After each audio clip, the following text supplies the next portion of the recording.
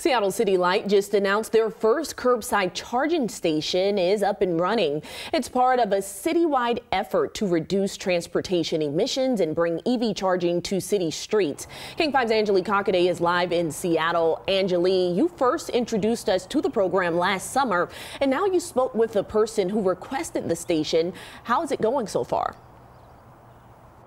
Well, Shantae, he says it's a total game changer. Now, he's one of 1,800 people who requested one of these stations here. Seattle City Light then worked to narrow all those requests down to 31 locations. The first one is up and running here in the Portage Bay neighborhood. You can see each station comes with 2 chargers, and the parking signs here are already up. Now, take a look at your screen for an idea of where the other 30 sites are going to be. I'm told there's enough for each 7 districts in Seattle to get at least 4.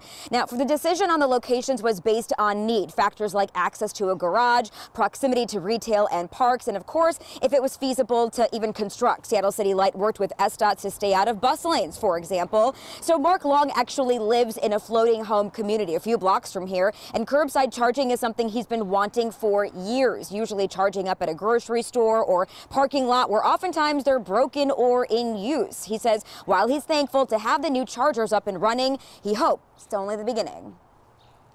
How do we use our limited assets and resources here to facilitate something that we know is coming? And we have 19 homes and probably close to 25 or 30 cars. And so this is going to be a big deal 5 or 10 years from now. Now, data from the state shows there are 64,000 EVs in King County. So that's a big part of what happens next, figuring out who is using these chargers, when, and is there a need for more. Now, coming up in the next hour, hear from program officials and how they're getting these charging stations throughout the city. And also coming up in the next hour, where they're going to be and when they can expect to be completed. But for now, reporting here in Seattle, Angelique Cockaday, King 5 News.